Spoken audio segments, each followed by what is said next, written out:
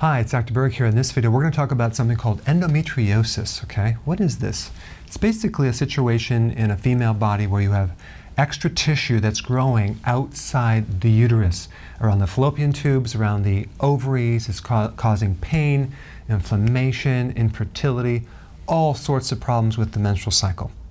Now, if you type this up and try to find the cause, it's always going to be unknown cause. But the female reproductive tissue is very highly sensitive to hormones, specifically estrogen. This is an estrogen-dominant problem. It's too much estrogen. So everything that you do needs to be in the area of lowering the estrogen naturally. There's three things I'm going to recommend.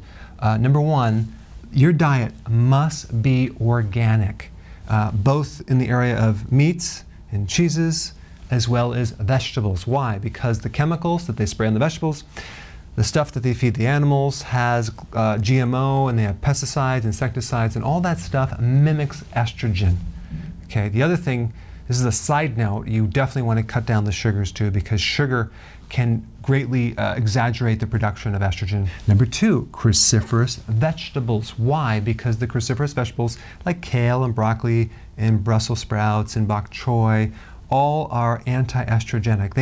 They don't actually lower your total estrogen. What they do is they lower the bad and they increase the good, so they help balance estrogen. So there's even a concentrated type of cruciferous called DIM. You can do some research into that.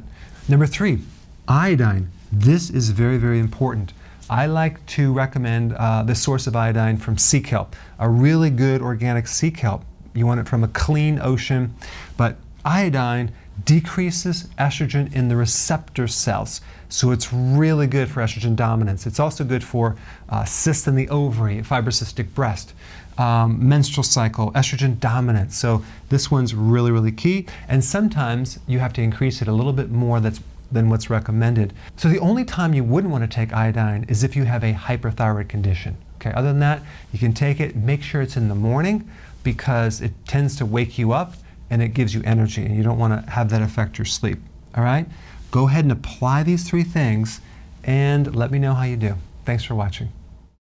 Hey, if you're interested in finding out the underlying cause of your body issues, click the link below and take the evaluation quiz.